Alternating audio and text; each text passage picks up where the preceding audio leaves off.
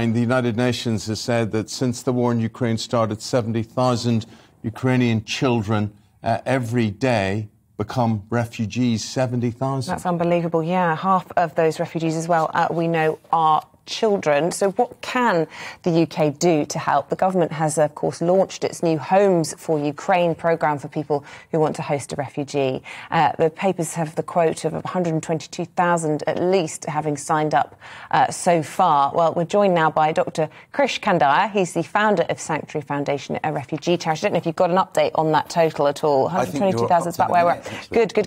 Look, you've been advising specifically Michael Gove on how to operate this scheme. Just tell us what sort of conversations you've been having.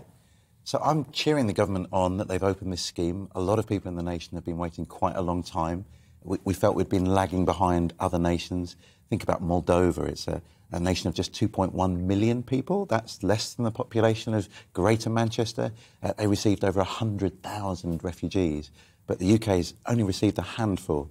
So we've seen from this massive response to the government's website, even our little website's had 21,000 people say they want to pledge to support. So there's this appetite in the nation that we want to help these refugees get somewhere safe to live. Why is there this appetite, Krish? Because notoriously there has been a kickback with refugees, and people have been through wars as bad as this in Eastern Africa and whatever. What's the difference?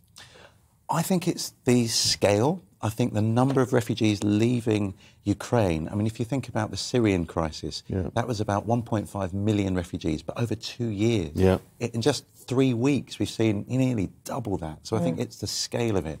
And it's closer. It's physically closer. It's a 3-hour flight.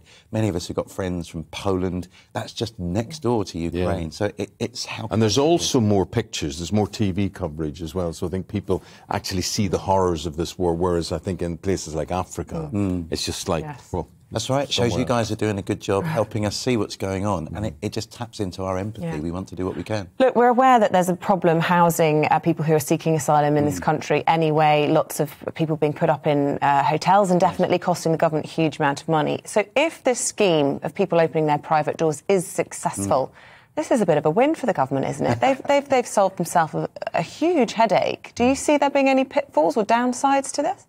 I think there's some real wonderful advantages about this scheme in that I've been working with Afghan refugees, and you're right, there's about 11,500 refugees in temporary accommodation, in hotels. It costs about £4.7 million a day to keep people there. And it's no good for them in terms of getting their lives back together again. It took a long time for the kids to get into school. They can't cook their own food. They can't be a family together. So this scheme will help, but it can only really be temporary. You know, even the most generous of us are going to struggle for a long time to keep a family of 3 or 4 within our family walls.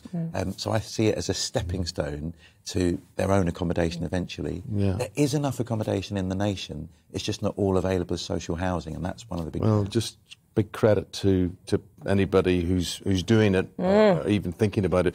Dr. Krish Kandiah, thank you very much. Thank you. I brought you a gift, actually. Oh, they're beautiful. My daughter and my wife and my sister have been making these little... Isn't that amazing? Lovely. Just as a little token to say we're with Ukraine. And beautiful. It's very subtle. Thank just you very with much. the people of Ukraine. But thanks for having me on today. Appreciate it. Thank you very much indeed. Krish runs Sanctuary Foundation, a charity that helps refugees.